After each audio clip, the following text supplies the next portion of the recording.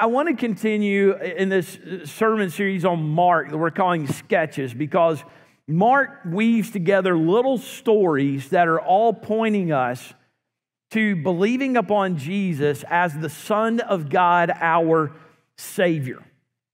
And by the time we get to Mark chapter 4, Jesus is wildly popular. And so Mark sets the scene for us. There is a very large crowd who has come to the edge of the sea. And Jesus is getting into the front of a boat to kind of use it as a makeshift platform so that he can deliver a message about the kingdom of God. And he begins the message with a curious word: listen. And if you think about how he starts this, listen, think about who these people are. They are there to listen. They are tired of the world as it is. They want the coming of the kingdom of God. They are oppressed by Rome. They hate the corruption. They hate the pagan godlessness of it all. If anyone in the world is listening, it's them, Jesus. Let me kind of help put you into the context of their curiosity. For those of you who are highly driven business type people, this is you spending a lot of time, money, effort, and energy to get to that conference that's high energy where there's going to be a whole lot of successful people who talk, and they're going to give you the secrets to the industry so that you can get in on the inside. Man, you are there to listen. This is you waiting in a long line to get an autograph and a picture with your favorite athlete. You will stand there for hours just to get the moment to meet them and to hear what they've got to say. This is you at the concert of your favorite band. The crowd is huge. The arena is full. And imagine the lead singer walks up to the microphone and says, before he begins playing anything, "I would like for you to listen to music today." Yeah, isn't that the point, right? That's kind of why we're here. So it sounds a little bit redundant for Jesus to start off his talk with the word listen. But then it gets even more weird, because when he starts talking, it's completely unexpected what he's about to say. He tells a little farm story. He talks about a guy sowing seed. It's not unfamiliar. Everybody gets it. Probably everybody's done it. And he goes through the scenario of how a sower sowed seed, and some of it grows and some of it doesn't. And you're still waiting to figure out how he's going to wrap all this together. You got your Twitter out. You're ready to tweet that big statement that's going to be the closing line of it all. And here it comes. He who has ears to hear, let him hear. He challenges them the way he opens. Listen. He's always challenging them to listen. Now, the Bible doesn't tell us the reaction of the crowd, but if the reaction of the disciples is any indication, probably everybody went away scratching their head. Verse 10, when he was alone, so the disciples get him backstage. Those around him with him and the 12 asked him about the parables. The literal Greek translation is, what was that? What was that all about? All these people are here to hear you talk about the kingdom of God. You give them a little farm story? So now that they have this insider information, Jesus tells them the secret to the kingdom of God. And you know what the secret to the kingdom of God is? Listening. If you want to enter into the kingdom of God, You have to have ears to hear.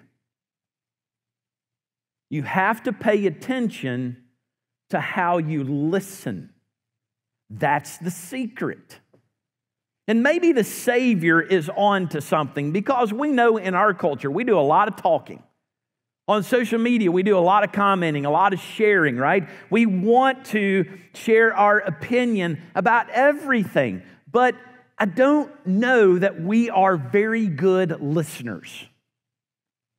I recently read an article in the Wall Street Journal, and the headline read like this: "A listening deficit plagues America.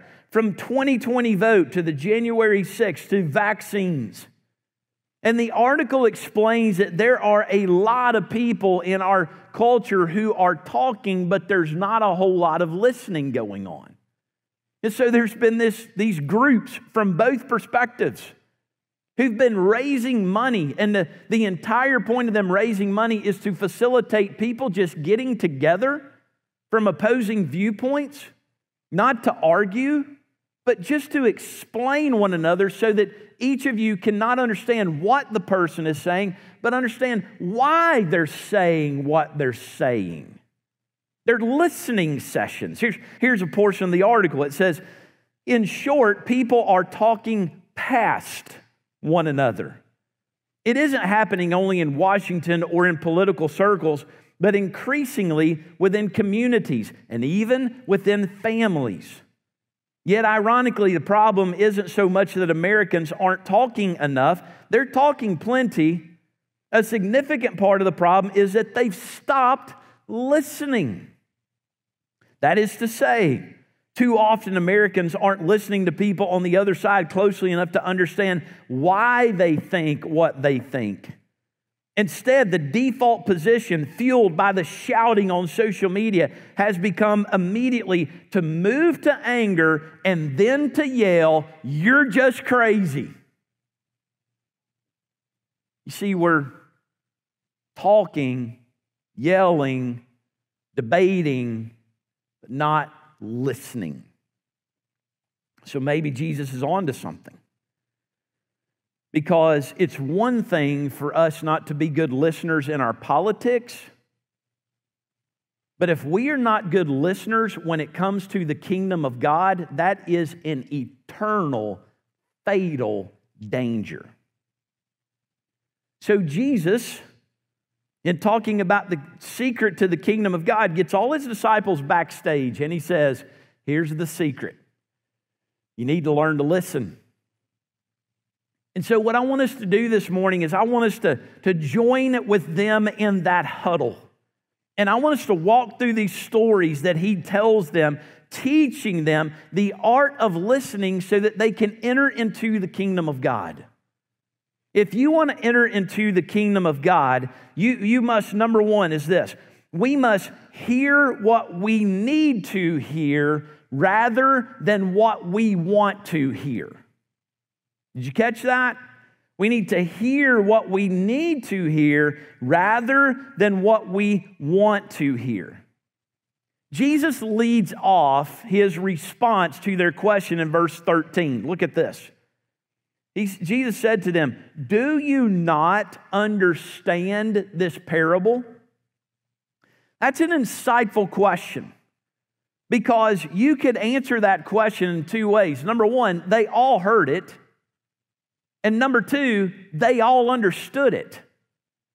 Nobody misunderstands what it means when a sower goes out to the field and sows. They see this every single day. But here's the problem. You can't just hear it and understand it your way. Because even though they would say, yes, we understood it, it's apparent they didn't get it, right? You see, they're not understanding really what he's talking about, really what it's about. And so he's letting them know, listen, guys, it's a story about a farmer, but just in case you don't understand, it's really not about farming, right? Yes, I talked about a sower and a seed, that that's not really what it's all about. And so then he starts to walk them through it, because when we get into a situation like this, sometimes we're paying more attention to what we want someone to say than what they're actually saying. FDR, President Roosevelt, apparently he was a pretty witty guy. And he was known to be somewhat of a jokester. And there's a story circulating around that he was in this one of these state dinners, and you had all these dignitaries that were there to meet him. And so at the end of the meal, there was a receiving line, and he was standing there, and he's greeting all these people. And he's getting very bored with it all, because everybody coming through the line says the same thing. Thank you for the invitation, Mr. President. It was a wonderful meal. It is wonderful to see you, Mr. President. Thank you. Just over and over. So he gets bored with all this. So the President of the United States, as people are going through the line, as he's shaking their hand, he leans in and he starts to say, I murdered my grandmother this morning. To every single person, he leans in, takes their hand. I murdered my grandmother this morning. Thank you, Mr. President. Oh, it was so wonderful to see you. Thank you for this meal. I murdered my grandmother this morning. Isn't that wonderful? Thank you for... And it's apparent that people are not listening. Until at the end of the line, the ambassador from Bolivia comes through. And he leans in like he did to the others. I murdered my grandmother this morning. And the ambassador, without missing a beat, looked at him and said, she must have had it coming. Right? Finally, somebody got it, right? Finally, somebody is not just saying what everybody says or hearing what they want to hear. Finally, somebody is paying attention to what is actually being told.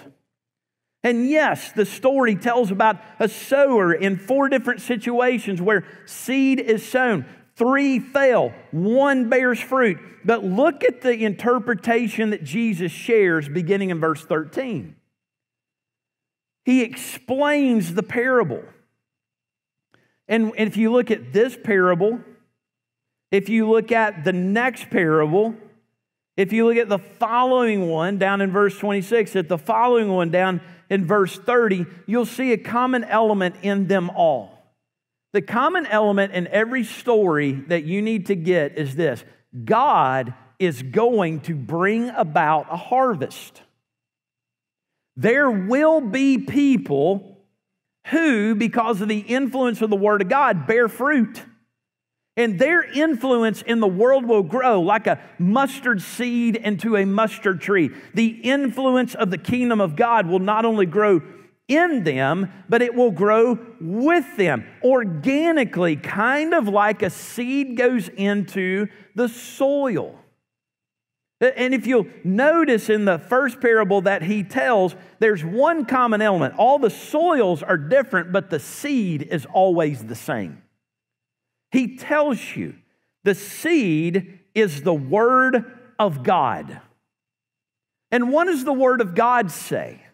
The Word of God says that God is going to bring about a harvest. The Word of God says that the world that He created has fallen into sin. It is under a curse.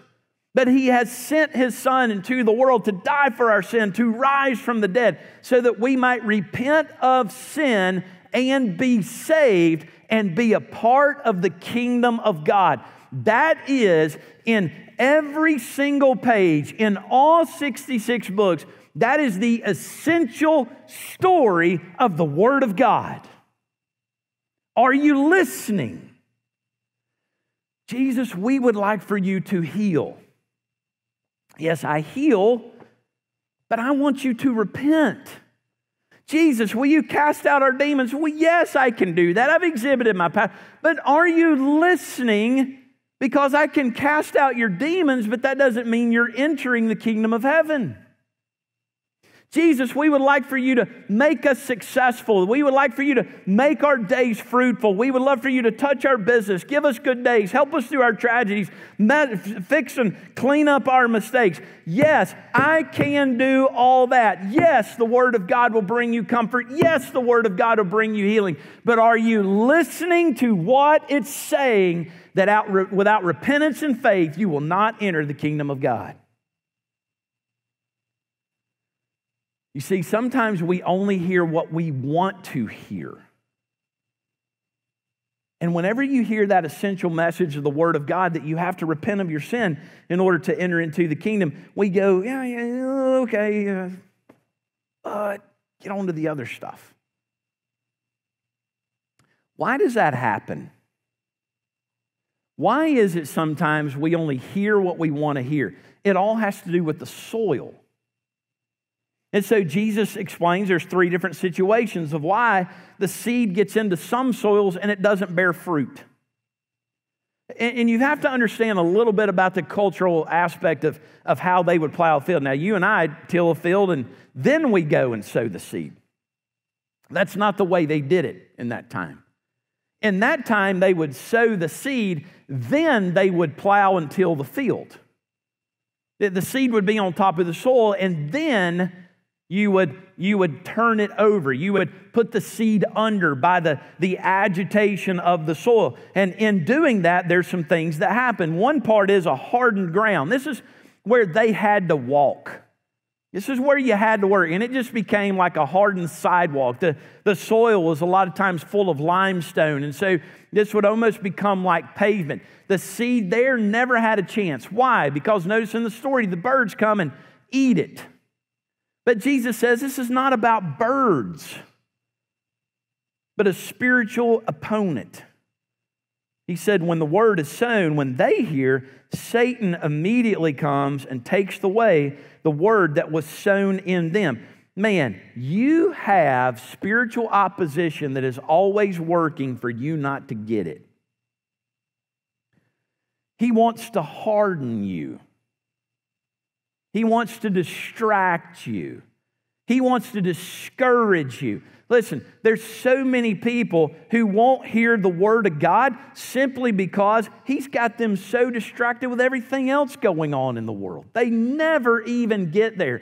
And if they get there, they walk out because, man, their heart is not receptive at all. They heard everything everybody else did, but there's nothing that makes its way into their life.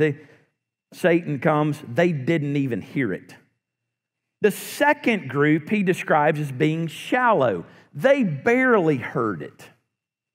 He says this group, man, it gets in there and it springs up quickly. It says immediately they receive it with joy, verse 16. But when they have no root in themselves, they endure for a little while. Then, look at this, when tribulation or persecution arises on account of the word, immediately they fall away. There's no depth of earth. They barely heard it. Man, they looked so exciting in the beginning, but when a trial of life came, they melted away. There was no depth to get them through that trial. Now, I want us to put this in perspective. Jesus is talking to some people that when it comes to their faith, there will be blood. There is going to be massive amounts of persecution. You realize you and I live in a time in which persecution is more now against Christians than at any other time in human history? You realize you're living through a tribulation time? So let's put this in perspective for us.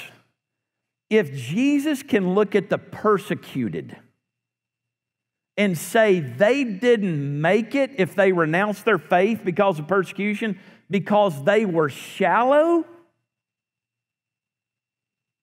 what do you think He thinks about us when we fall away from Jesus because we went on vacation?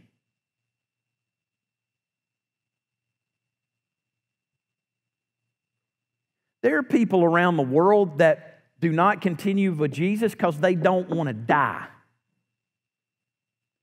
We have a hard time continuing with Jesus because you hear this all the time. You ever heard of this? Well, man, we just got out of the habit.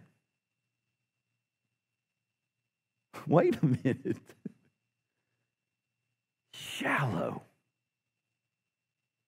It looks good when everything's going good, but man, when the trial comes, it's tough. Acts 14:22, strengthening the souls of the disciples, encouraging them to continue in the faith, saying that through many tribulations we must enter the kingdom of God. Our Savior expects you to survive your vacation, to get through it and then to get deep, man. Come on. Shallow. And then the other problem is secular. Worldly. They heard what they wanted to hear. There are others, verse 18, that were sown among the thorns. They are those who hear the word, but the cares of the world, the deceitfulness of riches, the desires for other things that enter in, they choke the word and it proves unfruitful. In other words, they get it. But at some point they come to an impasse. And here's the problem with secular. Whenever you enter into the faith and you just want to add it to everything else, it won't work. Now, it'll give you some good morality. It'll help you to have better days. It'll give you a better outlook. It's positive. I mean, it's good stuff to live your life by. There's a lot of wisdom in the book of Proverbs. But at some point, listen to me, if you really live out the Word of God, this may shock you. It's going to ask you to do some things that the world doesn't agree with. It's going to ask you to have some opinions about some things that God says that the world goes, no, you must tolerate this. Well, I want to accommodate all these viewpoints and all the... And all of a sudden, the Word of God says, but this is what the Word of God says about sex outside of marriage. This is what the Word of God says about homosexuality. This is what the Word of God says about drunkenness. This is what the Word of God says about greed. This is what the Word of God says about giving. And it's really cool as long as it's positive, but when it puts you at an impasse, our desire to fit into the world chokes it. And you know, Jesus always talks about money in a curious way. Because he talks about it as if money and the cares of the world and Christ in the human heart compete for the same place. And listen to me, he doesn't make the choice of who wins. You do. You cannot serve God and the world. A man can't have two masters. He'll either love the one and hate the other, right? I mean, all the time, if you really follow Christ, at some point, he'll put you at an impasse. And some people, that impasse, it chokes any amount of growth that was there, getting them toward fruitful faith. But here's the good news. We do have some people that received it, man, and it sprung forth and it bore fruit, some more than others, but thank God there are fruitful people. What's the difference? Their soil was receptive, and it got in there and it grew. So that brings me to the next point. The second thing about the kingdom of heaven, and you're listening, if you want to enter the kingdom of heaven, we must learn to apply rather than approve.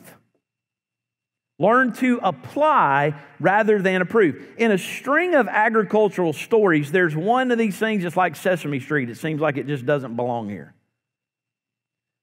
Because think about this. We're sowing seed. If you look at verse 26, it's about seed growing. If you look at verse 30, it's about the mustard seed and the mustard tree. Verse 21 is about a lamp.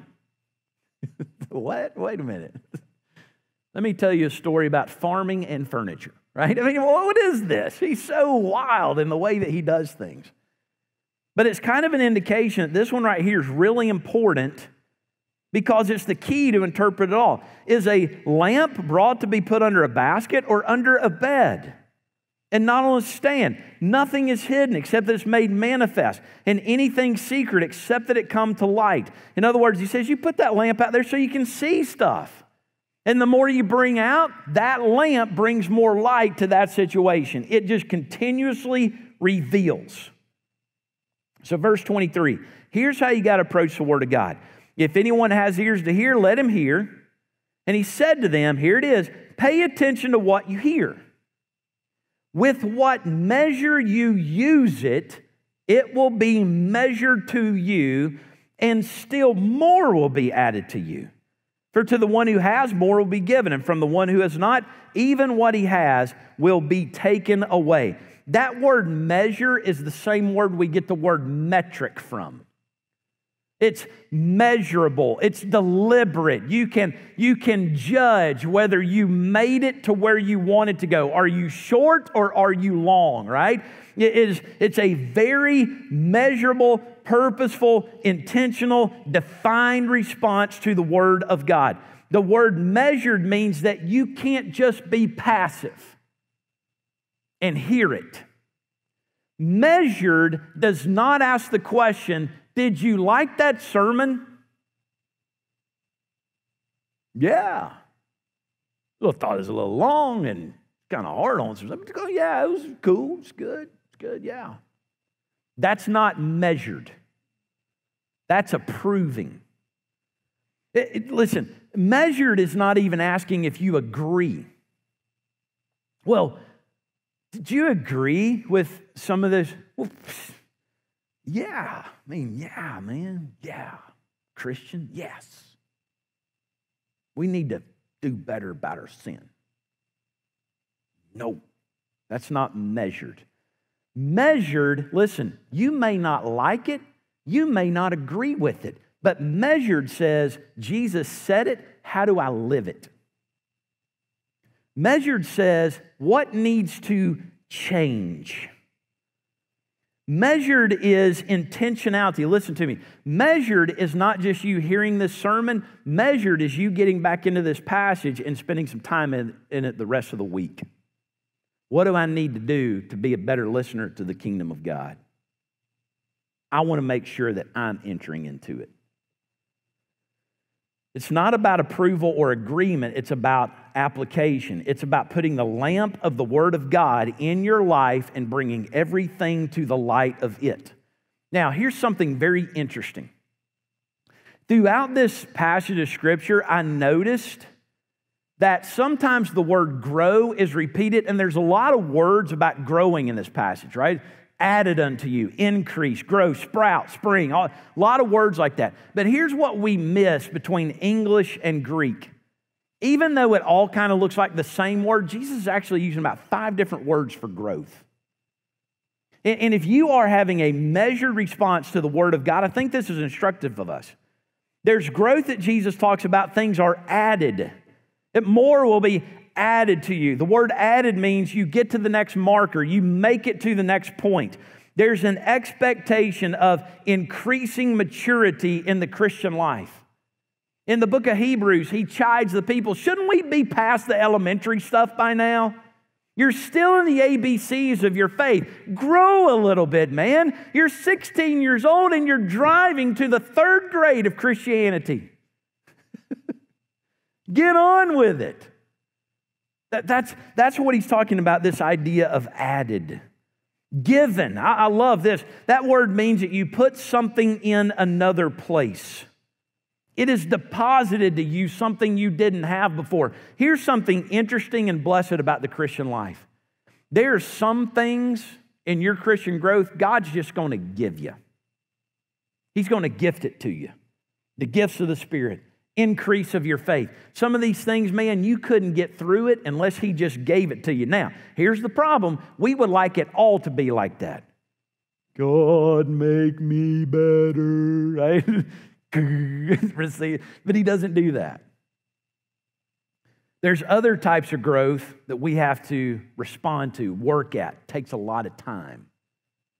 Another word is the word sprouts.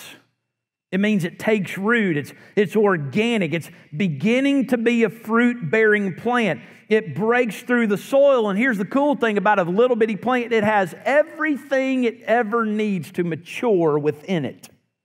It just needs to be fed. Whenever you got saved, listen, you got as much of the Holy Spirit as you're ever going to get.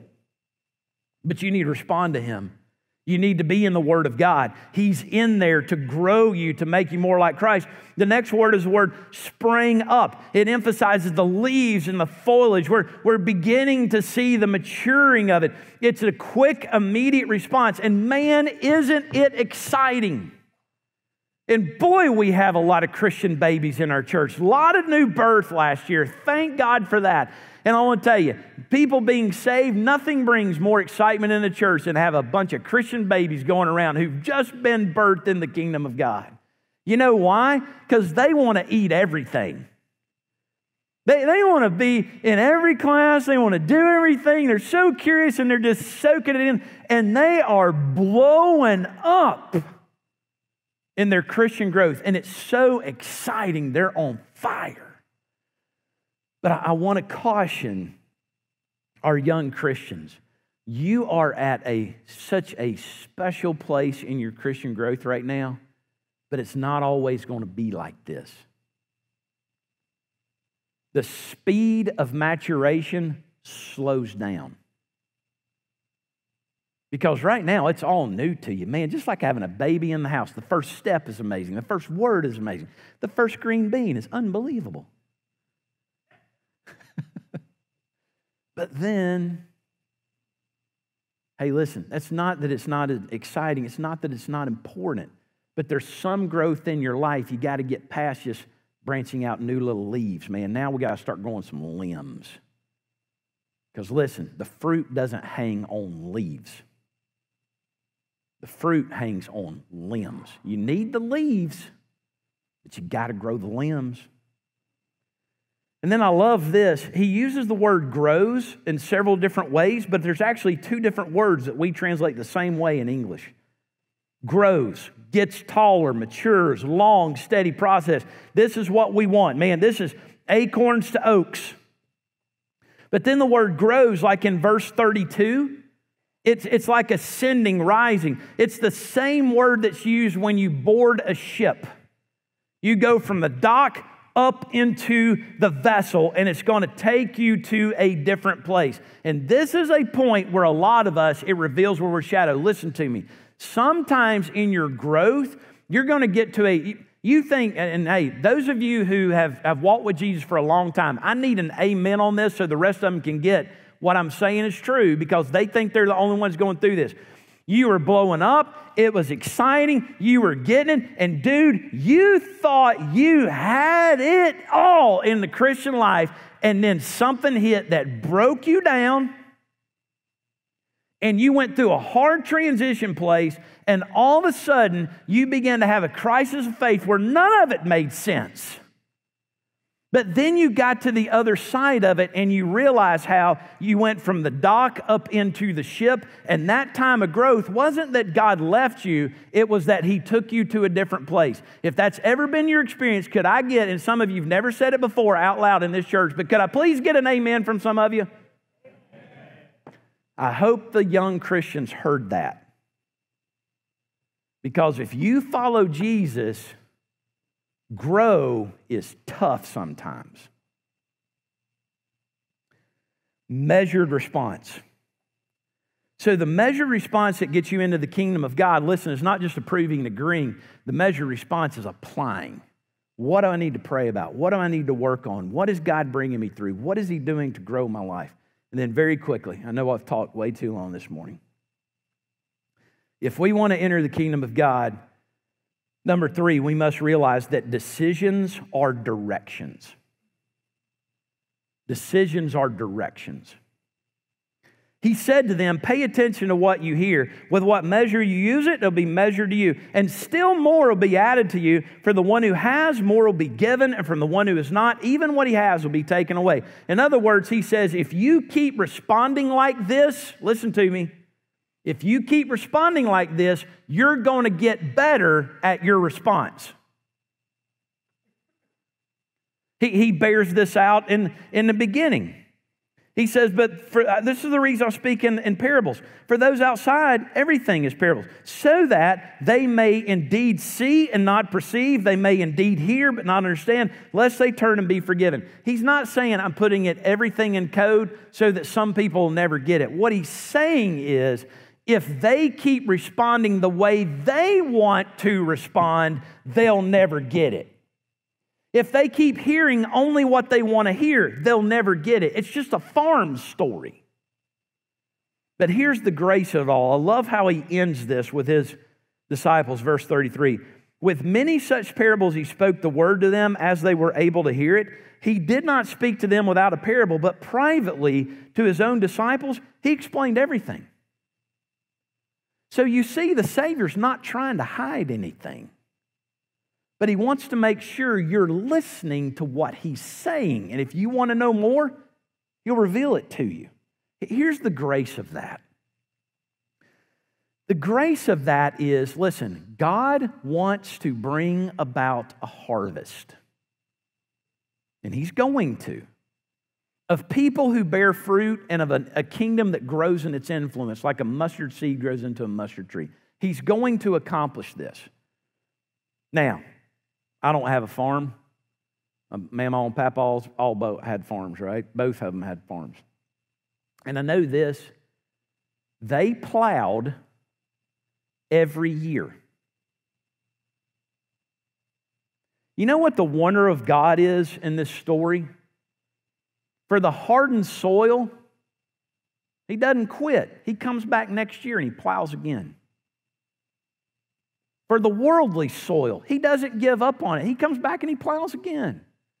For the shallow soil, you know what? We didn't know how much rock was there until it was plowed, and then holy smokes, look at that. I will never grow some seed there. But you know what they do? They get the rocks out and he plows it again. Listen, and if that's your response to the Word of God, even though you don't get it right now, if you'll get the rocks out and you'll look at your soul, whenever it hits you and it plows you and you go, whew, I'm not ready. I need to work some things out because, man, I want to get it. Listen, if you measure the response to that, it's going to be measured back to you. And God's going to keep working with you and he's going to keep plowing you. But you got to stay responsive to that. Listen, a decision is a direction. But if you're like 30 minutes.